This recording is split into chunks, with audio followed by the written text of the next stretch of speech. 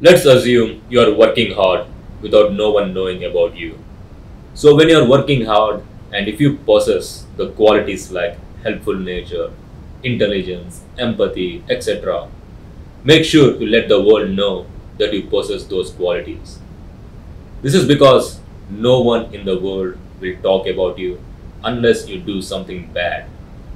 So, it is your responsibility to talk about yourself and be proud of who you are. Don't ever be ashamed of telling your good qualities to the world because these days we find people who don't even have a single good quality and talk way too much about themselves.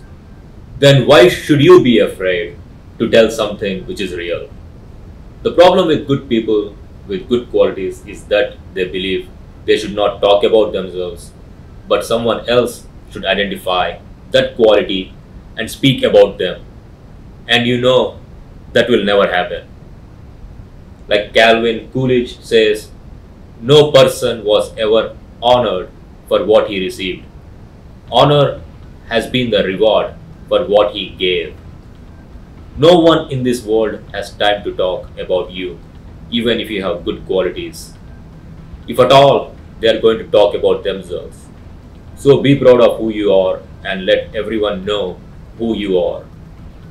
The people who understand will appreciate, and the people who don't, you don't have to think about them.